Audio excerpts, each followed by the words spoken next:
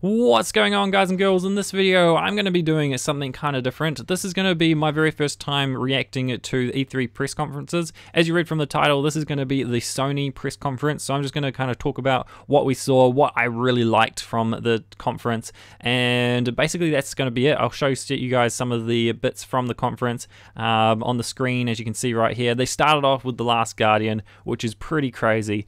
But before I get into that, the first thing I want to do is I want to ask you guys a couple of questions. First of all, did you guys watch the E3 press conferences? Let me know in the comments. Second of all, if you did, what did you think of them? Were you super excited by some of the announcements? Did you love the conferences? Did you hate the conferences? I'd really like your feedback, so let me know in the comments below. And so first of all, The Last Guardian. This is what they led with in Sony press conference, and this is insane. So if you don't understand the big deal about The Last Guardian, the thing is that it's been in development since 2007. It was formally announced in 2010 E3, and then there was just nothing about it. Everyone kind of thinks, is it cancelled or whatever, and Sony always said, no, it's still in development, and now we have an actual gameplay video from the E3 2015? Yeah, we're in 2015. I almost forgot what the date was. So as you can see, this is just truly incredible. These guys are the guys who made Shadow of the Colossus. Now I didn't play that game. I wasn't a really big gamer back then. I was still pretty young, so I didn't really know about a lot of games, and this just looks incredible. You've got this giant bird dog thingy that you can, it looks like you can kind of control through your voice. You somehow are telling it to do things, which looks amazing. Then you are this little kid and you're running around, and this just looks amazing. I just can't wait to give this a go. They do announce it as a 2016 game release, which is surprising since it's been in development for so long. You'd think that they would just announce it and then release it pretty soon after.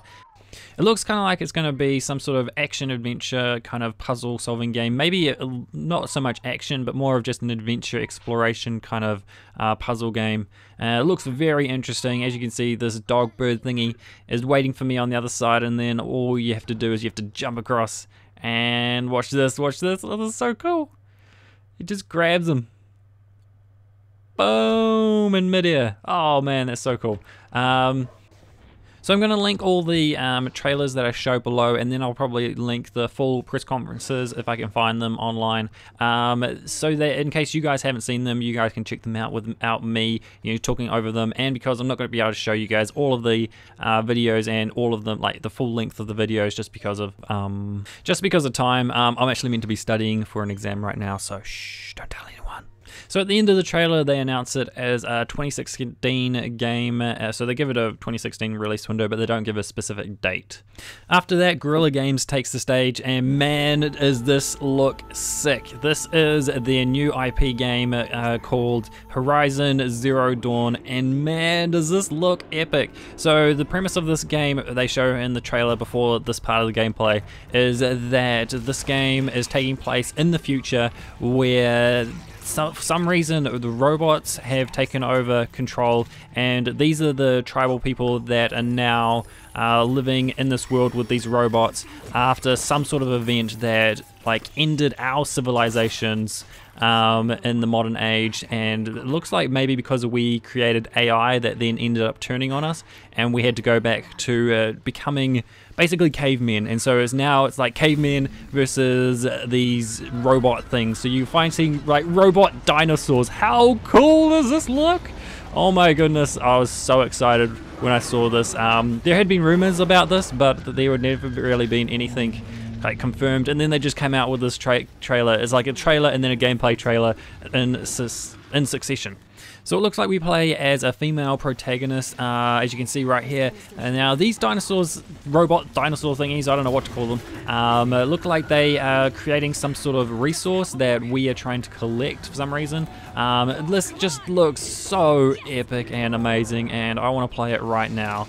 And then you can see she scared these ones off, and the big guy comes along, and he is going to be angry and try and kill us, and then we have to try and defend ourselves against him with a bow and arrow, and this just looks so amazing. It looks like there is a bit of destructible debris, like environments, as you can see there. That rock just got completely destroyed by this guy, and you got duck and rolls, and you got some sort of different arrows, and it looks like we're not totally cavemen. It looks like we've got some sort of like technological system, because as you can see, the bow and arrow is not a caveman bow and arrow. That is a very sophisticated looking bow and arrow, and we are just wrecking this dinosaur robot thingy. Now, one of the cool things is she takes off this, she electrocutes him, and then she blows off this like part off the top of the dinosaur, and then it just uses it against him, just like starts wrecking the dinosaur with him. And man, it's just I got no words for this. This just looks so amazing. What do you guys think of this? This looks just so good. To be honest, I just want to let you guys see the rest of this trailer. This is just so good. I just couldn't believe how cool this looked. And then watch this. She's kind of tether the robot to the ground with this kind of like crossbow tether thing. Oh man, this game just looks amazingly cool.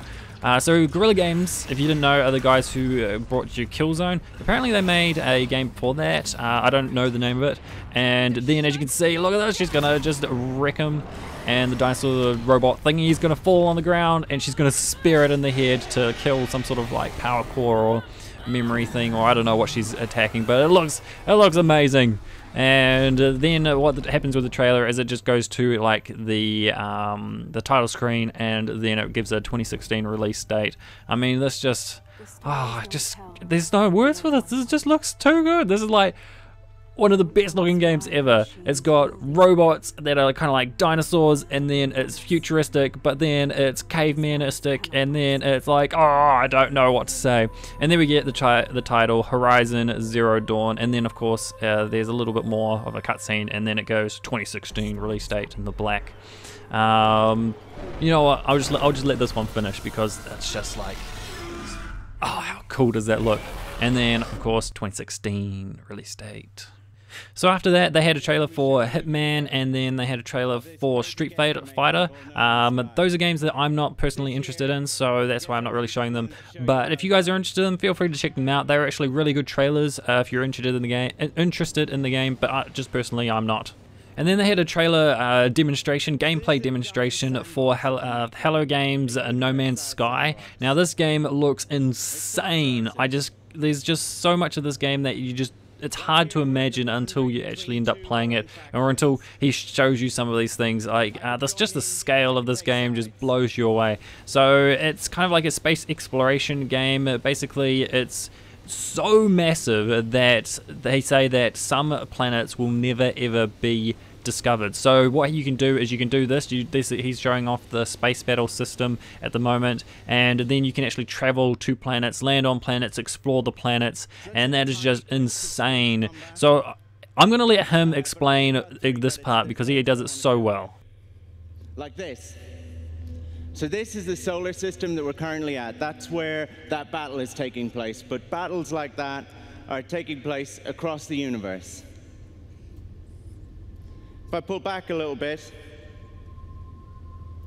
you could see the other stars nearby that I can reach with my current hyperdrive.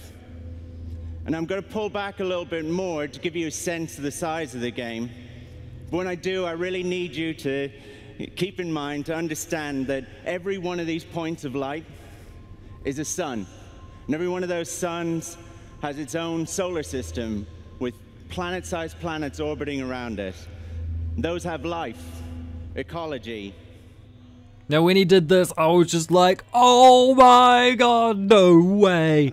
And then what he does is he speeds it up, he goes even faster out, and it's just like, oh, this game is just massive. How are they making this game? This is just like unbelievable sort of scale. So every point, every bit of dot of light you're seeing there is a sun that has a solar system, and each solar system has planets that you can land on and explore, which have life on them. And I guess some of them might not have life. This whole thing is random. Not even he has actually created this. It's all procedurally generated, so that's how they can get away with doing this. They don't actually have to create this large universe. They just have to write some code, and it just creates itself. basically. And so what he does here is he goes to a planet that he has never been to before. He's literally just going, okay, we're gonna pick this one at random. They warp to that area, and then literally he's just there and just looking around this new solar system that he's never been to, that's never been seen before except for the computer that created it. And so then what he scans, and then he just goes and lands on the planet. And I mean, this game just looks insane. The first time I saw it, I was just like, wow, that looks so cool. And the fact that you could just fly around and land on a planet and then just take off, and you go from in atmosphere to like space, and it's just, oh, I just can't believe it. Watch this, he's going from space and he's going into the atmosphere, and so that he's going to land on the planet. I mean, this game just is incredibly large. Oh man, this video is taking longer than I thought. I should be studying, guys. So just, oh man, just look at this. And then he gets out and he can walk around, and then things are destructible, and this game is just incredible. So after that, we had Media Molecule came to the stage. These guys are absolutely insane. These guys are the creators of Little Big Planet and Tearaway. I loved Little Big Planet 1 and 2. I played Tearaway. I kind of liked it. I didn't really fall in love with it, but I thought it was pretty cool. But then this game is just like, what the hell are they doing? Is it a game? Is it something else? I don't know. It's some sort of dream game where you can create your own thing. You can set it up so that you can create your own animation. So it's kind of this outrageously weird thing that I have no understanding of what you really would be doing in this game. Is it a game, or is it just a creation tool? I don't know. I honestly don't know, guys. So this is like the trailer that they showed, and I'm just like, I don't know what's going on here. Then after Media Molecule, they had this game called Firewatch that they released a trailer for. This game looks pretty cool. I don't really know what to think about it yet. The story sounds interesting. I don't know what the gameplay is going to be like or anything like that. They don't give you much to go on in the trailer, just kind of like a story trailer, which looks really quite interesting. It seems like you're some sort of fire guy watching over a forest, maybe protecting it from like wildfires or whatever. I don't know. But it seems to have quite a bit of humor in it, which is always a good thing. I quite like it. And then there seems to be some sort of mystery to the world, which looks pretty cool. So it's kind of got all these elements that are like, I'm interested. I want to play this. I don't know what it's going to be like, but I want to play this. Then after Firewatch, what happened is they had Aiden Boys came out and he had a trailer for Destiny, which looks interesting, but it's not really my thing after playing Destiny. It's just kind of... all the trailers always look good, but I just, without 6 people that, 5 other people that I can really, get synced into with this game, I just can't get back into it just because of the fact that if you don't have like 5 other people that, you play like at least once a week, it's really hard to get back into this game. And then what they did is they talked about Assassin's Creed, and they showed a trailer for that. Also another game that I'm not too interested in, but I know a lot of people are. It always sells millions of copies. So if you're interested in it, let me know. And then what happened is Adam Boys had this kind of like mic drop moment when they show a trailer for Final Fantasy VII, a full-on remake of the original. This is a game that I've never played. I know that it is a massive game in terms of video game history. I know that it is beloved by everyone, and so many people think it's like in the top games of all time. And so I'm excited to give it a go, like give a remake a go, because it's something that I never played. So it would be great to just understand why everyone thinks this game is so great. In fact, I've actually never played a Final Fantasy game ever. So this trailer, it just kind of like shows you, it's kind of like this build up of like the heroes will be returning and all this sort of stuff. And then right at the end, like just before he announced it, like they should start showing the trailer, the crowd starts going wild. And then right at the end of the trailer, when they show like the characters and then they show like remake, the crowd just goes absolutely nuts. So it's a real exciting thing. I'm excited to give it a go. Hopefully, I don't know when. I don't think they showed a release date. I know that it's coming to PS4, and because it's a Sony conference, of course it's coming to PS4. And yeah, so here we go. We got the characters coming into frame, showing us the giant sword and the iconic kind of hair style. And then you can kind of hear the crowd go crazy once the logo shows, and then it's like remake. And there's the crowd just goes absolutely nuts. So then they had a couple of other things that I'm just going to skip over really quickly because I want to get to the big thing at the end, Uncharted 4. So they had a bunch of montage of little games. Then they had this random game that I've never heard of, but apparently everyone was crazy about, and it was a Kickstarter, and I was just like, what? It's a Kickstarter? Why? Wait, what? It's on Sony's press conference thing, and it's like, we're not funding it, but you guys can. Here's a Kickstarter announcement. I'm just like, what? And so then what happened is they had, what was next? What's called Battlefield. Call of Duty, that's what it was. They had Call of Duty Black Ops 3 announced on PlayStation, and they're going to get the exclusive PlayStation stuff. It's not something I'm interested in, but I know, it's a big game. That's pretty crazy that they got that off Microsoft. They're now showing it off at the Sony E3 press conference instead of the Microsoft one, and the fact that the map content is going to come to PlayStation first instead of Xbox first, which is pretty insane to think that that's going to be taken away from Microsoft. Then they also had some Batman Arkham Knight stuff. That was really cool. That's coming out next week, so there's not much really to talk about it. We've seen a lot of Batman already. And then they had a small Star Wars trailer that I would really like to kind of show you guys, but when I was recording this footage, I tried to upload some trailers, and the Star Wars one got blocked by copyright stuff, and so I'm like, I don't really want to put this in my video in case they block it, and I don't know, maybe I got a copyright strike, I don't know, guys. So I don't really want to do that. So if you guys want to see that, obviously I'll link it in the description if you guys want to see the trailer. It was kind of like the co-op one. It wasn't as cool as the one they showed during the EA's conference, the whole multiplayer one. That was just epic. And then of course right at the end they have Uncharted 4. Now this is one of those games that need no introduction, but I'm going to give it one anyway. This game looks amazing. Okay, so Uncharted 4 is the 4th installment in the Uncharted series, of course, it's called Uncharted 4: A Thief's End. So there's quite a bit of like, oh, is Nate going to die in this? Is this going to be the end of Nate? It wouldn't really fit the tone of the Uncharted series, but who knows? And as you can see, there's Sullivan. Oh man, and there's Nathan Drake. Oh, they all look so beautiful in HD on the PlayStation 4. So during this demo, the first time they tried to do it, it actually crashed, and they had to kind of start again. Well, it didn't actually crash, the game broke. So what happened is they had this sequence here, then Nathan Drake just kind of stood there when he was meant to move around right about here, and instead of moving around, he just stood there. And so what they had to do is they had to actually restart the game. So that proves that this was a live demo, them playing it at E3. And as you can see, look how much detail this game has. Look at all the people, look at all the environments.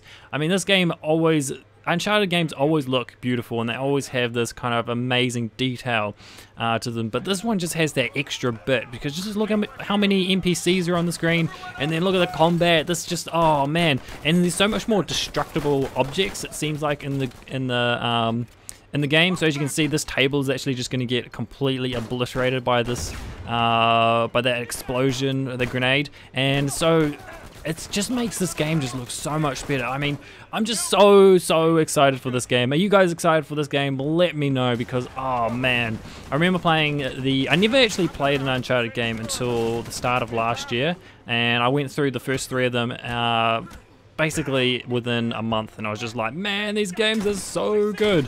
And so just look at all of the destructible things. Everything's just being destroyed. That tank, car thingy, truck just smashed through that house. I don't know if that would be kind of indicative of where you are. So if you just were staying at that side of the thing, that truck wouldn't move a lot, or whether or not that truck would always like come across and back and just smash into stuff. I mean, it just looks so good. And then you can see all the stuff's being blown up as they shoot at you. And the truck's gonna come bashing through here. Oh my goodness, look at that, all this destruction. Oh man, this game just looks so good. And then up here, you've got he kicks him into the wall, that breaks, and then he's gonna do this awesome thing where he's gonna take down this guy and grab his gun from midair. I mean, they showed that in when was it? Was it last E3 or was it game? When they showed the last demo, was it weird? PlayStation Experience. At the PlayStation Experience, they showed a demo, and he was using the grappling hook, and he swung around, and he did the same thing. So it looks like that's definitely going to be in the game, because that just looks so fun to do. And I don't really have a lot else to talk about this. It's just so good. I highly recommend checking it out if you haven't checked it out, the full trailer without me talking over it. Then there's also the incredible dialogue between Sully and Nathan Drake, just the banter and all that. And look at this, jump into the car so we can go. When I saw this and he's driving along, I was just like, Need for Speed Uncharted Edition. And it looks, a lot of people have been talking about it and saying it looks a lot more open world. Well, sorry about that. It looks a lot more open world than the old game, so it looks like you have a lot more of a choice of how to get from A to B, especially in this, because you can see there's all these multiple routes you could take. As this truck comes barging through and then he starts shooting at you, do you have to go across here and or otherwise you would die, or is this just a route that you could take and then you could go this way or that way or just whatever? And look, you're just destroying all this stuff as you're driving through it. I mean, it looks so good. And then watch this, bang, oh man. So yeah, it's kind of interesting to see how much more open world kind of, it's definitely not an open world because it's definitely going to be a straight linear story just like the other one. So there's going to be places, you know, different levels and chapters and all that, I would assume. But then it's like, this just looks like they're giving you a lot more choice to the game. And just look at this, look at all the destruction, oh my goodness. It's kind of like something that's come into a lot of games recently, is like destruction. That's kind of like a bit of like the next gen sort of feel, is how much things can you destroy in your game. Things like Rainbow Six Siege and Battlefield and stuff like that all have this destructibility in their games. And then we're going to drive down here and you're going to lose the truck for a little bit. And I don't really know what else to say about this game. This just looks so good. This was the end of the PlayStation E3 conference. And so that's all I'm really going to talk about for this. I'm just going to let this continue on for the rest of the video. So you guys can keep watching it if you want to watch it from here. And so that's all I'm really going to say. So thank you guys for watching. Hope you enjoyed it. Hopefully you guys enjoyed the E3 conference. And man, it was just all of the E3 conferences. Now, this video has actually taken me a lot longer than expected. I'm trying to study for an exam, so I don't know whether or not I'll get the Microsoft one out very soon, or if it might be quite a bit later, or if I even get one out at all. This just has taken me so much longer than expected. It's been taking a lot longer than what you might think in this video. I haven't done this in one take. It's been like quite a few takes for me to do this, and so I've just been like adding things and all that sort of stuff, just adding more and more to this video, and it's just like, oh my goodness, it's taken so long. And so I gotta study for my exam. So thank you guys for watching. Now it's time for me to say see you guys and girls, and let me know whether or not you guys liked the conferences. Okay, for real, bye this time.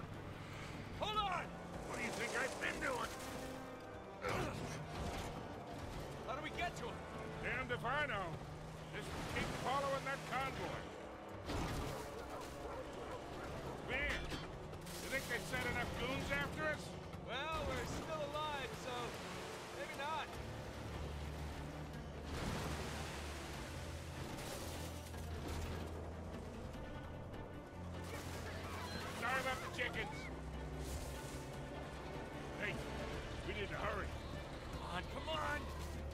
There they are. See any way to get to Sam? Not yet. We're running out of road, kid. I know. Nate. Here, take the wheel. What? Are you out of your goddamn mind? Yep, probably. Oh, shit. Yeah. Oh, crap.